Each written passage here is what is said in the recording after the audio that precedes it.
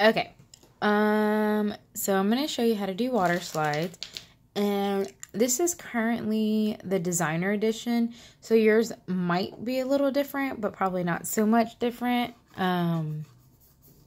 So anyways, so what you're going to do is you open it up, and this is, I think this is how majority of it looks. You go into this little file, open. I have a couple of them saved already. I recently found out about this page, and it's called Kiss PNG. They have tons of water, transparent pictures. You'll have to look into it to see if you're able to use it, commercial or not. I'm not sure because I just discovered it. Anyway, so you click one that you like, you download it, a file thing will open, you save it, and then you go here. So I saved it to my computer already. Here's one that I got earlier. Double clicked it, and it will come to your screen. So what you want to do first is, this automatically came up, but if it doesn't, click the first one, page setup. I'm not sure how a regular one will look, but you go to page setup. Okay, I always do 8.5 by 11 because that's regular size paper, and that gives me already what I'm working with. And I know you're able to like show if you want it to have the white background, or you can put it where it says reveal. I like to see a little bit of my lines to know where I'm going. Anyways, pretty much each little box is an inch.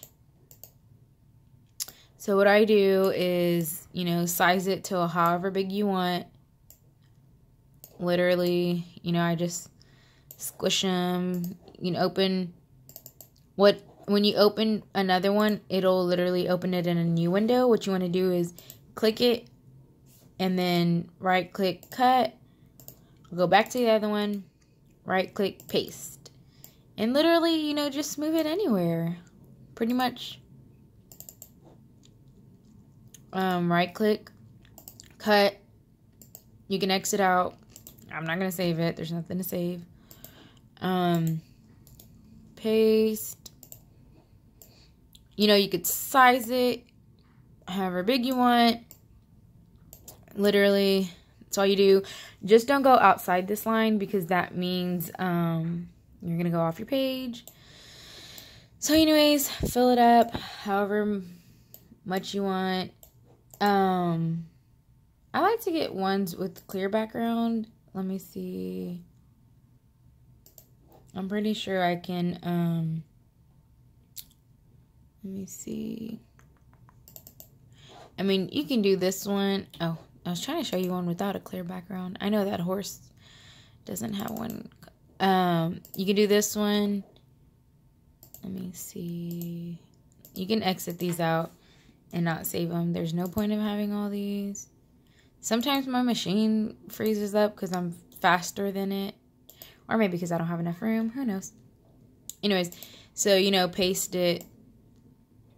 Just, you can leave the white on. You don't have to take it off.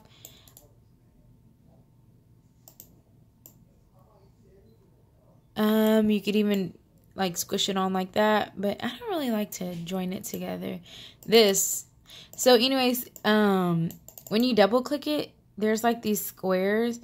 But I want to get rid of this part. So what I'm going to do is go over here to my knife tool, as it's called. And I'm going to just literally double click it. Okay, then I go back to my arrow because I want to be able to click that. And I usually just delete it. Push delete. It'll delete that. There's other stuff you can do. This is an eraser. So if you want to like erase... if you want to erase this white part, you can get as close as that as you want. I mean, there's so many things you can do. Okay, so say this is all filled up. This is all filled up. I mean, obviously you're not going to have it like this, but you're going to have to fill it up and then go over here to the print sign and And there's a print button. And then you're going to push, I don't know what printer you have. It'll, let me see. Oh, find printer. Find your printer. I don't know why I have so many. This is my printer. And then I go to preference because, you know, you can print it to how you want it. I label each one, you know, because I have so many things. So for Waterslide, I put, you know, other glossy inkjet. Normal one, borderless, I put on because I don't want it to have one. None. You know, you push OK. You literally push print. Make sure that's one. Push print and it'll literally send it to your printer. And that's pretty much it.